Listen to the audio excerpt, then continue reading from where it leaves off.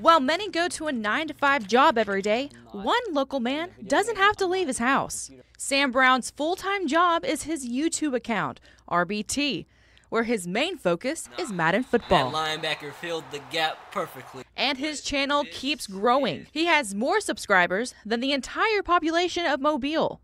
But he says that took time. The first ever YouTube channel I made was my 6th grade year, and I was just messing around with my friends and stuff.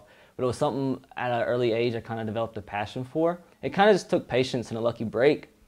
And it just kind of kept growing from there, and I got kind of lucky. Brown says he puts hours into each video. It's like creating a TV show by yourself. You know, you do the acting, you do the editing, you do the sound, everything like that. So it's a lot put into it. I would say every video probably takes me at least like, oh man, probably some take like 10 to 15 hours, some take like 5 to 6, but I would say I at least put in like 8 hours a day. Little pass, Eddie Lacy. When he brings up his job to other people, he gets mixed reactions when he tells people what he does. But Brown says his family has been supportive since the beginning. My father appearing on the channel, even taking part in some of his videos. They've been all for it ever since the beginning, and that's actually really lucky, because when I think about it, like a lot of parents wouldn't be all for it, but they knew I had a passion for it from the beginning, so they were all supportive. They were like, even when I wasn't making any money, they would help me out with like my equipment. After years of videos, editing, and patience, Brown has been able to not only buy the house of his dreams, but also